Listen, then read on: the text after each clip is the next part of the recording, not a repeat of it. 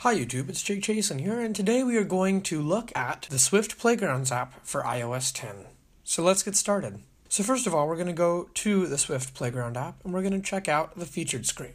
So to all you educators out there, you know how hard it is to teach programming, especially when a school has a one-to-one iPad program where they really want to integrate the iPads because they're such a great educational tool into the curriculum, but you're trying to teach computer science. Well, this app should help out a bit. The only caveat is that you do have to be teaching Swift in order to use it, but it will allow you to teach the students who have iPads how to program without having to use another desktop computer with a full-blown IDE like Xcode. So this should be pretty good because there are also lessons that Apple has created, as well as the ability for you to kind of design your own lesson plan and start with blank canvases. So from the featured screen, if we briefly just scroll through what's available, there are 2 lessons and 2 challenges. So we tap Learn to Code 1, the one they discussed at WWDC, and you can see that it pops up a little modal that's similar to App Store apps. When you tap it, you don't get any bigger screenshots, but you can scroll through the various screenshots. You can tap Get to download it, and then it will download the project to the device.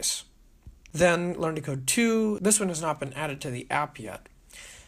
Then there are 2 challenges, the Drawing Sounds, which allows you to explore programming through sound, and Blink. Blink is a life simulator.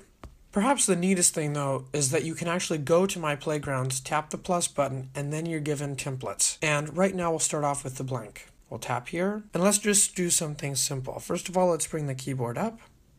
We have that brand new keyboard they were talking about. If you wanted numbers, if you wanted letters, all that stuff. So let's print something. And then let's do the brackets. So I pressed into the key and pulled down until the second key's icon was in the middle of that specific key, and then I released. I'll do it again. And then let's run the code. And as you can see here, it did run, and it said hello world. Let's add a viewer. And there we go. So we do know the code compiled. We do know that it ran, and this is going to be great because this allows you to do a little bit more advanced stuff that teachers can assign to students from a blank canvas. That means that they don't have to start with one of Apple's lessons. The teachers have more freedom to create whatever they would like in terms of their lesson plan.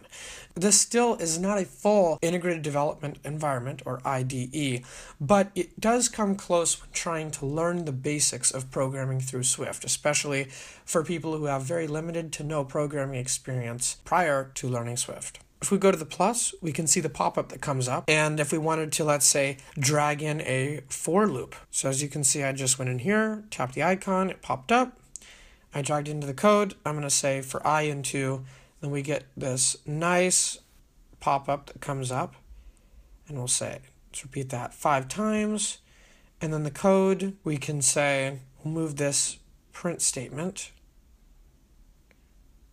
right into the loop. As easy as that, we'll delete that little code block. Now we run the code. We can see that that ran 5 times, and each time it said hello world. Then we also have other objects, like images and files, and we can insert them from iCloud Drive. When we tap the 3 dots, we get a More pane, and that allows us to either take a picture, which is a picture of my playground, there's nothing there right now, record a movie of how the playground is working, or click Help.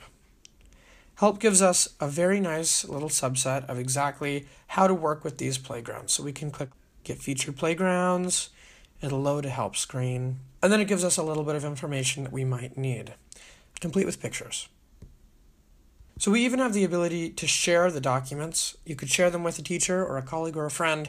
All you have to do is click the Export button right here, and then it'll come up with this share sheet, the UI Activity View Controller. You can either add to iCloud Drive, email it, do all that kind of stuff. So let's briefly demonstrate the other 2 types of playgrounds available from templates. So when we click on Answers, it'll bring us to a new kind, and if we click Run, it'll actually show you that a little interface pops up which allows you to put in your name. I'll put in my name as Jake, click Submit, and then it says, Hi Jake. So it allows you to run interactive things. It's kind of like the scanner class in other types of programming languages such as Java. So let's check out the final type of the templates. That's the shapes. So when we click on shapes, it'll bring us to this canvas. Now a pretty neat thing is that when we tap on this icon right here, the one with the line and the dots, you can see there's the canvas, there's the create, and this class shows you the type of shapes that you're able to create. The touch class and the animation class. So if we go back to the create class, we can see that there's a circle, a rectangle, and a line, and a text. And then when we go back to the canvas and we run it, we can see that because it says circle, it's a circle. We can drag that around. But now let's try and change circle to something like rectangle.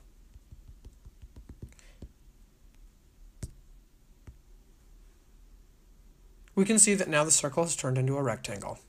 We can drag that all the way around here. So this just proves that the Swift playgrounds can be a little bit more complex than just writing basic things. They can be interactive, and overall they can really help you get the basics down of the language before you move into a full IDE like Xcode and begin writing apps for iOS, macOS, Apple TV, and Apple Watch. Alright YouTube, thank you so much for watching this video on the demonstration of Swift playgrounds for iPad. I'm Jake Chasen, and I'm signing off.